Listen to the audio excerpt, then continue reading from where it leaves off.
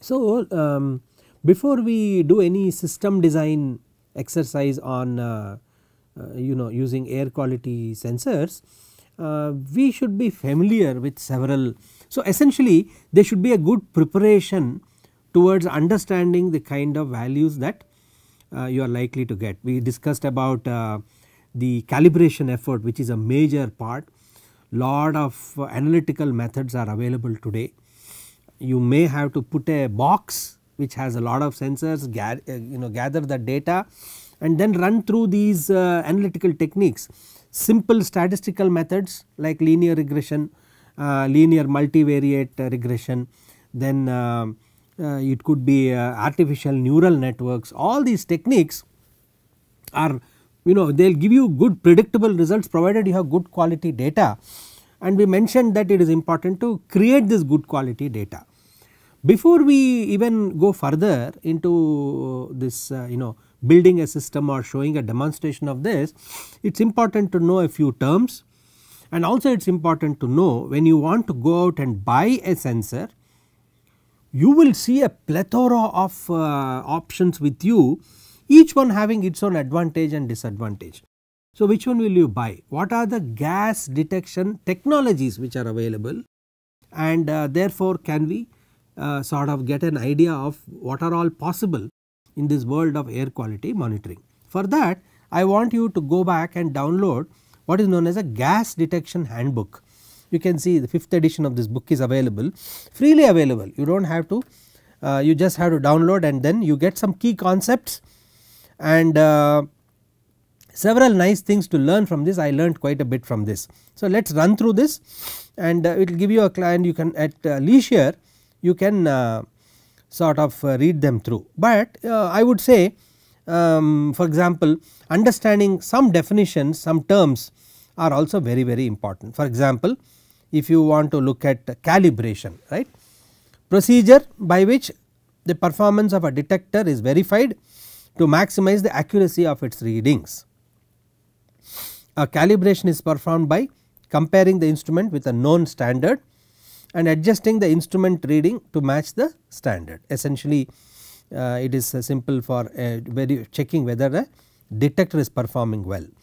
Quite like that, when you look at in this area of gas air quality, gas detection and all that, cross sensitivity, I mentioned this so many times and absolutely critical to understand what it means. The predictable response of a detector to compounds other than the target gas. Major problem, biggest bottleneck, a big thorn in the detection of a particular pollutant, right. So, that is a big problem. In fact, if you buy sensors, you have to see how much of it is cross sensitive to other gases, and therefore it is important for you to know this term very well and understand that any system design has this problem in air quality. Perhaps all these reasons, as I mentioned earlier, are really the cause for IoT not taking off for the purpose of air quality. Large scale highly spatial monitoring of air quality monitoring has not taken off because of this. So, cross sensitivity is a issue. Then there are different types of sensors. Electrochemical is one of them, a sensor that uses an electrochemical reaction to provide an electrical output proportional to the measured gas concentration. This is another important term that you will come across. You will come across semiconductor, you will come across electrochemical, and you will come across IR techniques and so on. We will see them as we go along very quickly. So, then so then these are important, then you can read them as you go along. Definition of ppm, the most common unit of measurement for toxic gases, a 10,000 parts per million gas concentration level equals to 1% by volume exposure. So it is important to understand this definition. Sink it in, ppm is defined here, relative density is also here, then threshold limit value also important, then vapor and vapor density, this is also important, vapor pressure. So what I want you to look up is this oxygen. For example, people talk so much about under low pressure the oxygen content also comes down. While you talk about this 20.95 percentage of air is oxygen and 78.09% is nitrogen, all that you say, but that is under highest 1 atmosphere, right. But as you go up the atmosphere pressure comes down, and as pressure decreases at greater heights the oxygen also comes down. So this by volume, percentage volume, if it comes down by how much humans will be affected is something that this chart is telling you. You can see ambient air oxygen 20.8, oxygen level dips to 19.5 of the total atmosphere, you are already saying it is oxygen deficient. So we are very sensitive to the amount of oxygen that you should have in the air for us to breathe normally. Okay. Life supporting oxygen may be displaced by other gases such as carbon dioxide in the event that it comes down from 20.8 to 19.5. Other bad pollutant gases may occupy the displaced gas, which is essentially oxygen. So really that is a problem. You do not want CO2 to increase at the cost of reduced oxygen, right. So that is the problem, and if there is too much of CO2 it can be dangerous or fatal. So oxygen deficiency is an issue. Alright, so let us see, there is a nice chart here. From 20.8 if it comes down to 19.5 to 16, not so much, but we are already having a problem. But if it comes down between 16 and 12, increased breathing rate, accelerated heartbeat, impaired attention, thinking and coordination. 14 and 10, faulty judgment and poor muscular coordination, right, muscular exertion causing rapid fatigue, then intermittent respiration. 10 and 6 is nausea and vomiting, inability to perform vigorous movement or loss of ability to move, unconscious followed by death, already 10 to 6. Okay. Below 6, difficulty breathing, convulsive movements, death in minutes.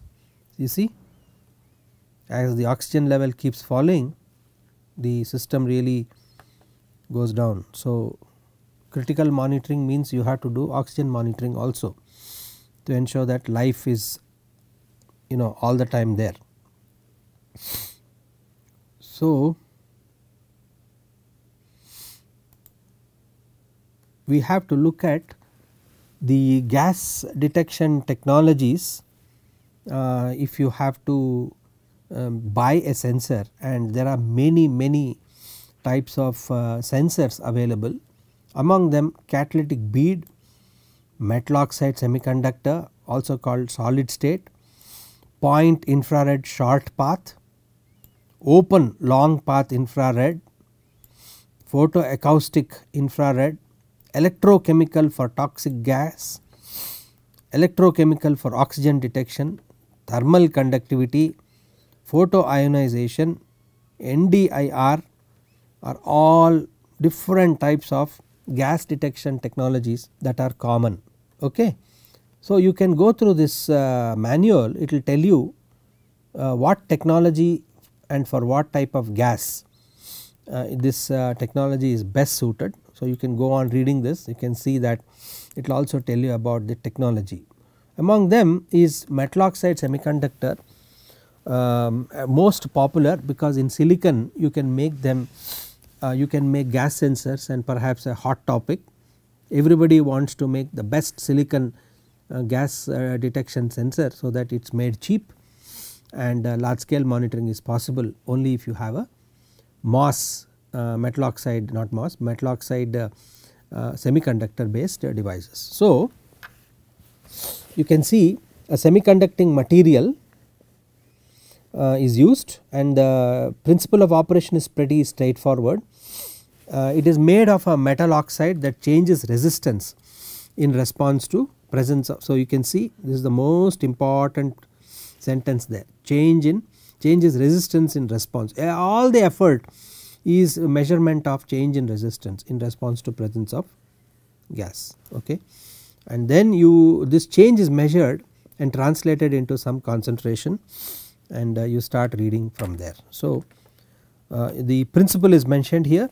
A semiconducting material is applied to a non-conducting substance between two electrodes. The substrate is heated to a temperature. See this, if you read this carefully, you will follow the data sheet very easily. This is important. What does it mean by reading this sentence? It says temperature at which the presence of gas can cause a reversible change in the conductivity of semiconducting material. That is, when no gas is present, oxygen is ionized onto the surface and sensor becomes semiconductive. When molecules of the gas of interest are present, they replace the oxygen ions, decreasing the resistance between the electrodes. This change is measured electrically and is proportional to the concentration of the gas being measured. So, you can see oxidation and reduction principles are applied on this semiconductor material, because you are talking about oxygen ions being replaced, right, and being replaced with the molecules of the gas of interest, right, and then there are two electrodes, and it says that all this reaction is possible only under heated condition. So, what should a semiconductor sensor have? Very straightforward, you should have a heater to heat it. Then there will be an electrode, one electrode and another electrode. Then you will have oxidation on one side, reduction on the other side. That means giving up of oxygen ions and accepting of oxygen ions. One will measure one type of gas, the other will measure the other type of gas. NO2 and CO can be measured by the same sensor, because oxidation and reduction process happens right there. So, you can measure both simultaneously, but all this is possible only if there is a under certain temperature condition. That means you have to heat it under some heated condition, which means there should be a heater. Heater means what? You need to pass, it must be some sort of, everything is on a chip by the way, right, everything is inside silicon. That means there must be a small resistor, right, inside. And by the way, making a passive on silicon is quite straightforward, resistors and capacitors are easy, inductors are hard to build on in silicon. So, people do not attempt that, they try to put inductors outside and all that, but that things are all changing, that is all in the VLSI world, let us not get into that.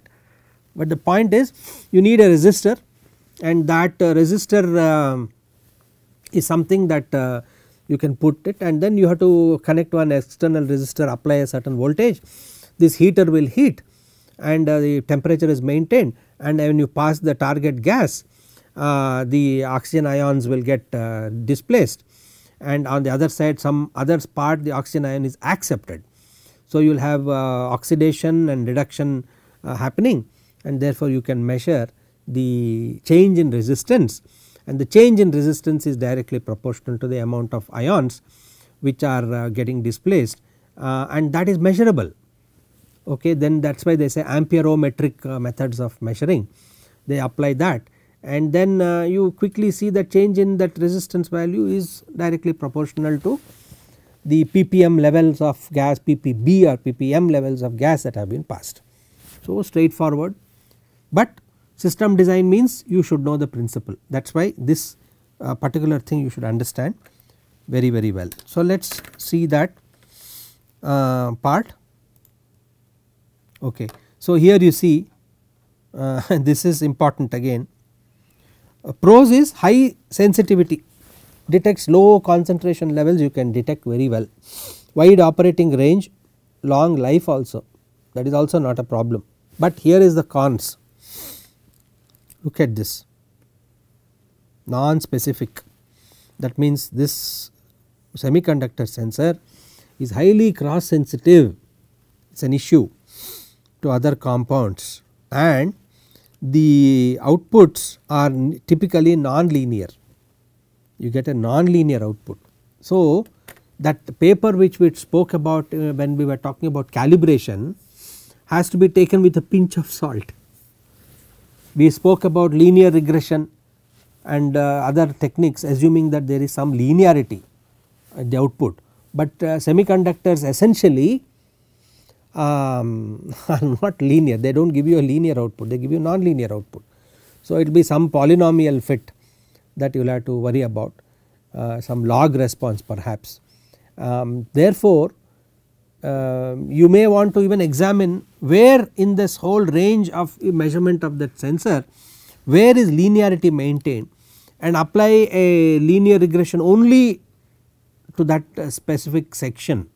Do not look at the full range of the do not look at the full range, but just look at that specific thing and say it is linear here, and therefore I will restrict myself my study only to this range and I will be able to measure accurately only up to this ppm level, and beyond that it is not something that we may want to measure. Therefore semiconductor sensors can be applied in that way. If you are not interested in very accurate measurement ppb levels, but you want to show low, medium and high, okay, something called low, medium and high, 3 ranges, is good, acceptable or not acceptable. So some sort of division if you are able to do, and within that range you are able to show that the gas concentration is in any one of these levels, it is extremely good.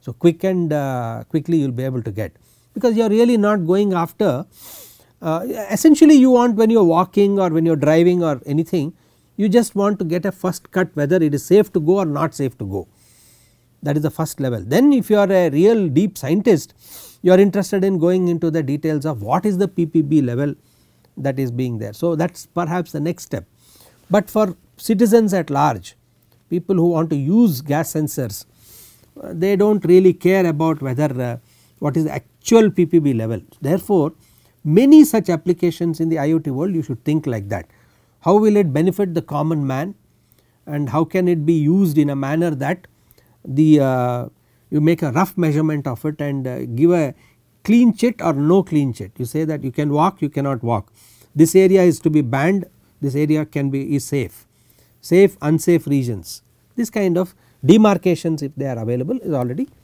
extremely good. So electrochemical and semiconductor are most popular. So you can see that he has given a picture here, there is a silicon chip, sensor film, heater is there and all of that. Then you have point, infrared, short path, then you have electrochemical which are also very popular, and I think it is good to spend time on this part as well. Uses an electrochemical reaction to generate a current proportional to the gas concentration, which is what I was trying to say, that there is some output current and amperometric methods can be applied here. You basically have a current that is proportional to the gas concentration, then you want to convert the current into some voltage. So what will you do? You will put a transconductance amplifier, some small op amp circuit will be there, and that op amp circuit will convert that current into some voltage, and you measure the change in voltage and say that if there is some change in voltage that will correspond to the concentration level of gas. So in the metal oxide semiconductor part you are changing the resistance, you are varying the resistance, and that is indicated of the ppb ppm level. Here it is current which is essentially changing. So I think the amperometric since it is called amperometric, it is more applicable to the electrochemical sensors, not so much to the, actually not applicable to the metal oxide semiconductor gas detection technology at all. Okay, so that is a correction from my side. Sensor is a chamber containing a gel or electrolyte and 2 active electrodes, the measuring sensing working electrode and a counter electrode. A third electrode is used to build up a constant voltage between the anode and the cathode. The gas sample enters the casing through a membrane, oxidation occurs at the anode and reduction takes place at the cathode. When the positive ions flow to the cathode and negative ions flow to the anode, a current proportional to the gas concentration is generated. So, no different from what a the oxidation reduction method that I mentioned to you with respect to semiconductor. Actually it is the same thing is happening here as well. And so let us quickly look back at that to see if there is any difference. Yes, so it is mentioned here. Okay, this you can see that this is the same. There is a substrate in this case, and there are again 2 electrodes.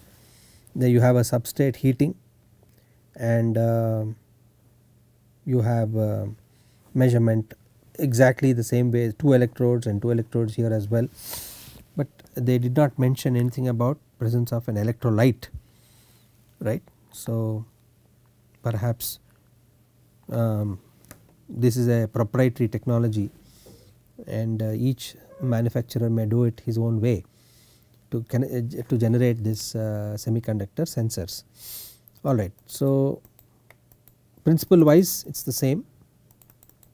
You could read that and understand better from a particular manufacturer. Alright. So, before we move on,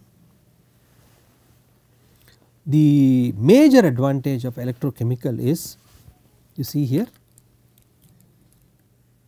I would say full marks linear output. So, you can easily apply several of the techniques that we discussed in the other paper. It is highly sensitive, it is linear output and easy to handle. Only problem is it has limited shelf life, and its lifetime is shortened in very dry and very hot environment. So, if there are extreme weather conditions, I do not think the electrochemical sensors are very good, but it is very extreme conditions. But by and large I would recommend you to design your systems with the electrochemical sensors. Of course, wherever semiconductor is good, one may also use them. So, please spend time reading this chart, this particular manual, and that will help you to get into the details of the type of sensors that are available. So, semiconductor,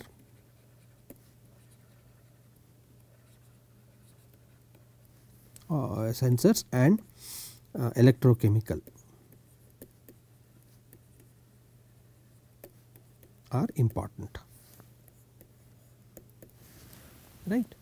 Let us now spend some time looking up one of these types of sensors and look at system design around that particular part.